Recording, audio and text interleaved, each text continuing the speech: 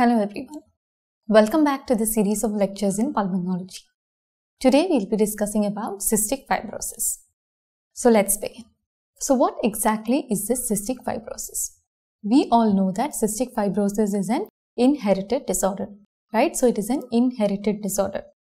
So this is inherited in an autosomal recessive fashion. So this is inherited in an autosomal recessive fashion. And this is an autosomal recessive exocrinopathy. That means what?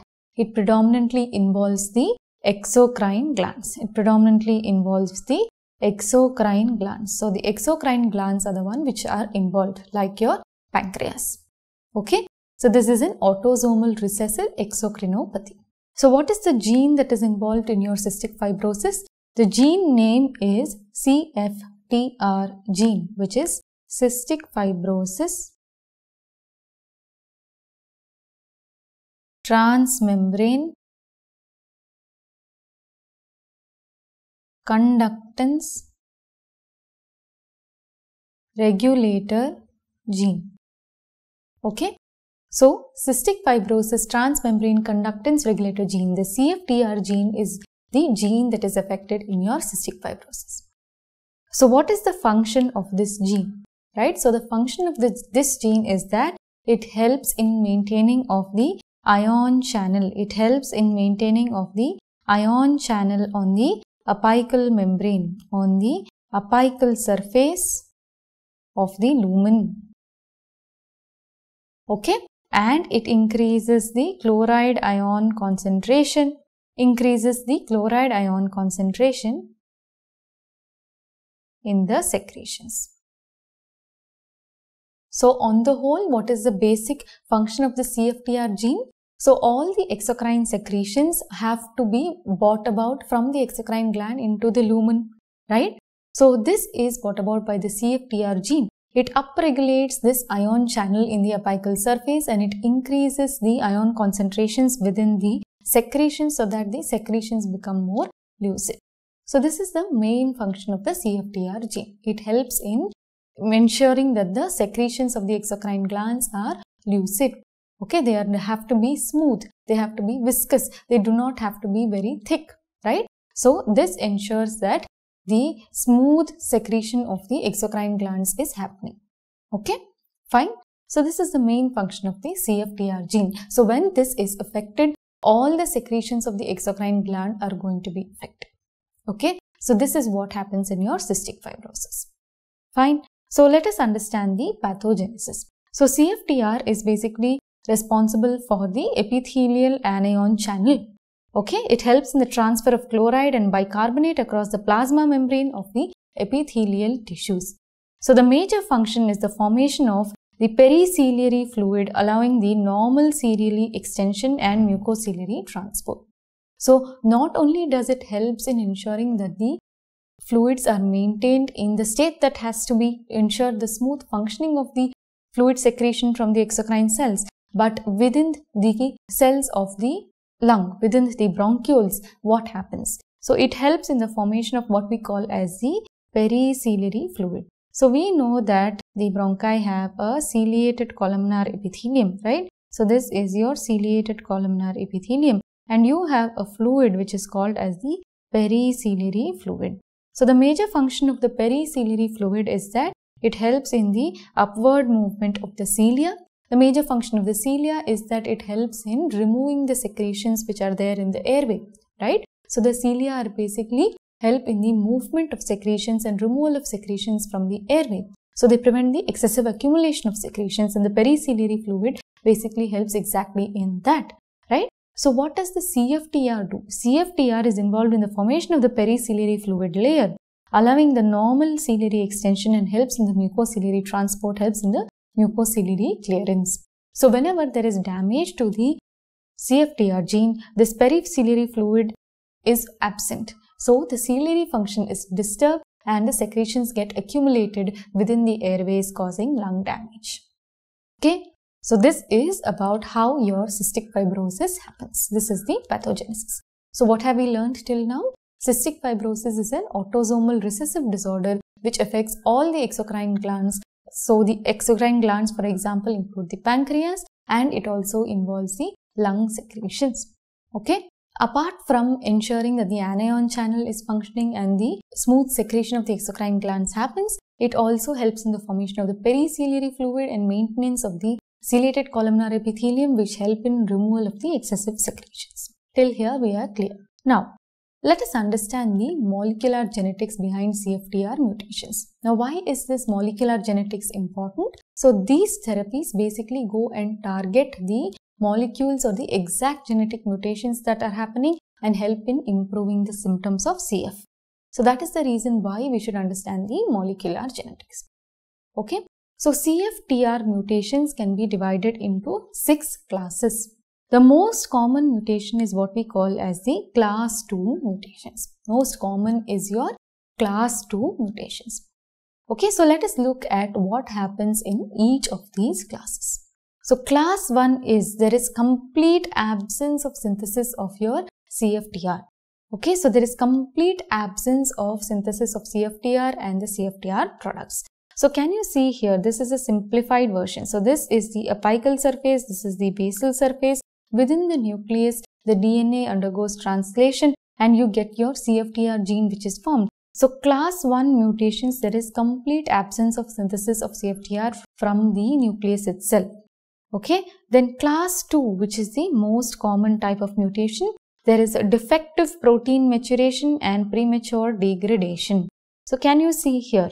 So, the CFTR which is produced in its nascent stage has to undergo processing. So, this processing is brought about by protein maturation via the endoplasmic reticulum and then it is released to get further processed into the Golgi apparatus. So, what happens here is that there is a defective protein maturation and premature degradation in your class 2 mutations. Okay. So, the gene that you have to remember, the actual genetic effect is that there is a deletion in the F508. So, F508 deletions is the most common type. Okay, F508 deletions is the most common type, which is a class 2 genetic defect. Then class 3, there is disordered gating. There is disordered gating. That means that there is a diminished ATP binding and hydrolysis. What does that mean? So, once the CFTR products are released from the Golgi apparatus, they go and get attached to the apical surface, right? So, they are nothing but the anion channels which go and get attached to the apical surface that we have just now learned.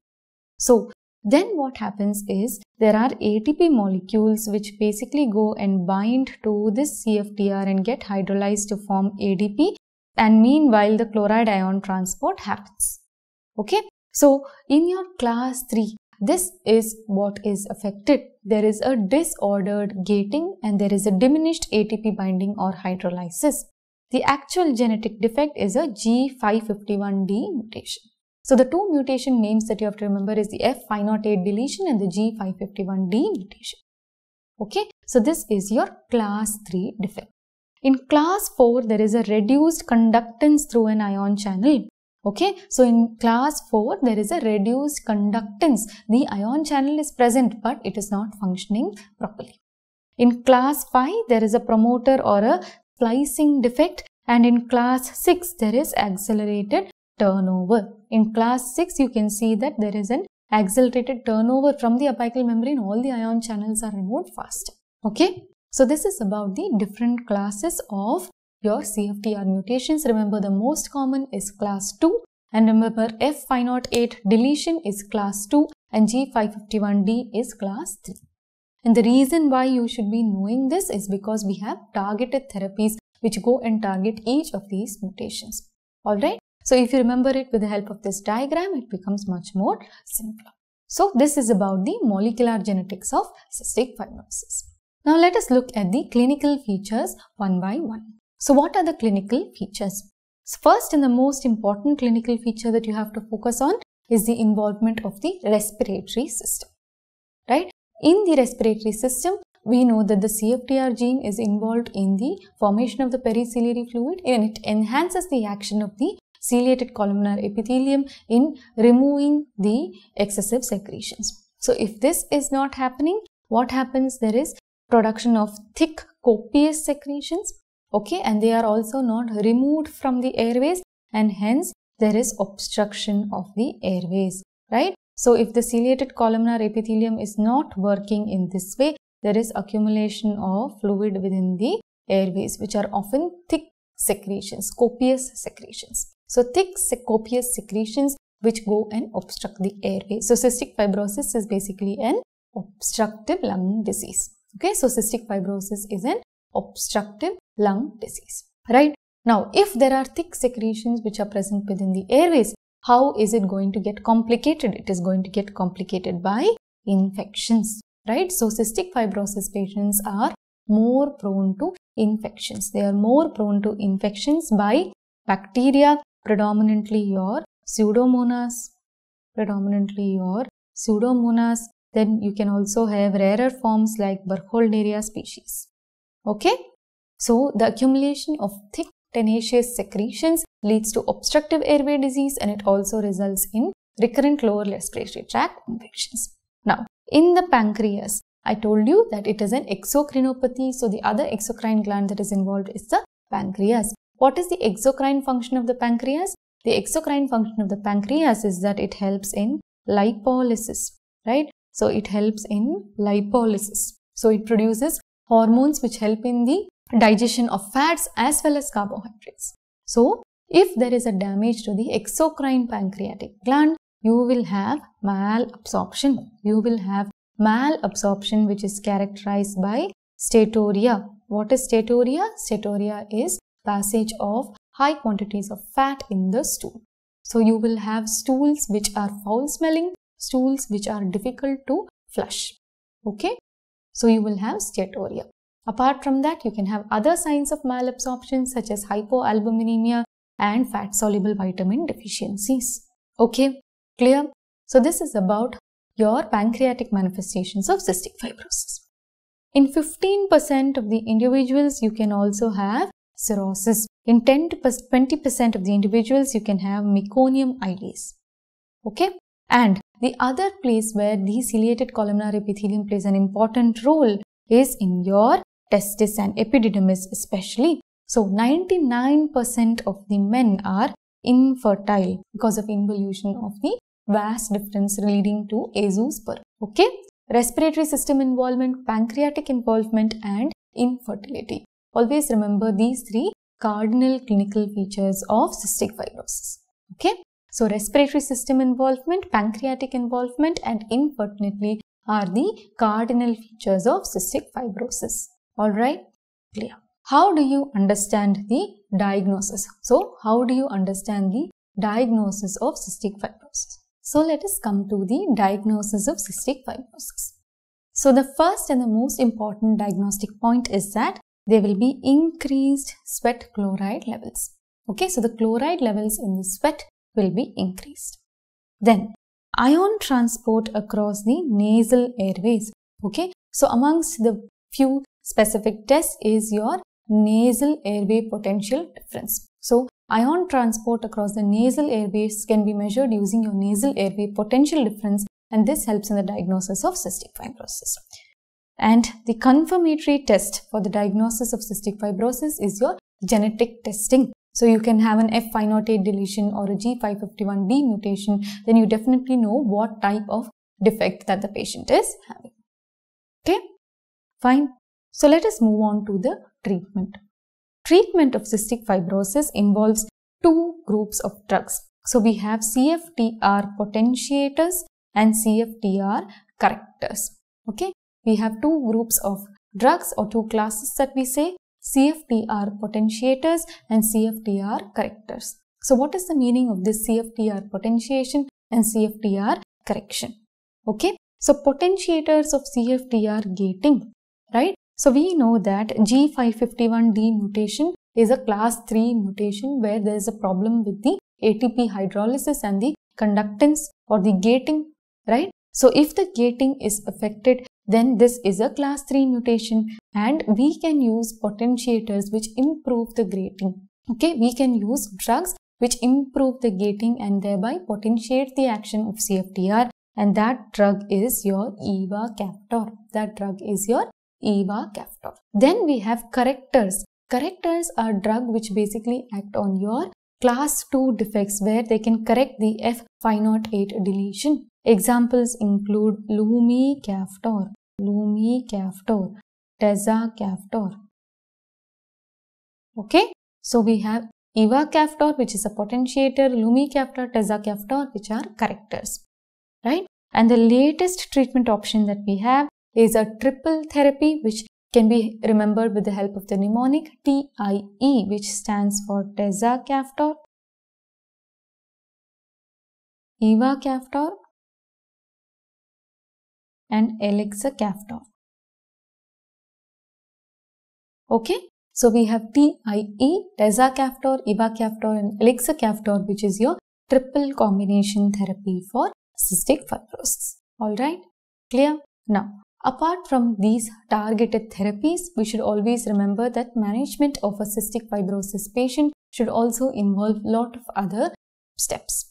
So, always remember to maintain the airway hygiene, because these are patients who have an obstructive lung disease and also they have a lot of accumulation of secretions, and hence we should take every effort to ensure that these secretions don't get accumulated, right? So you give them nebulizations, right? You give them nebulizations with bronchodilators.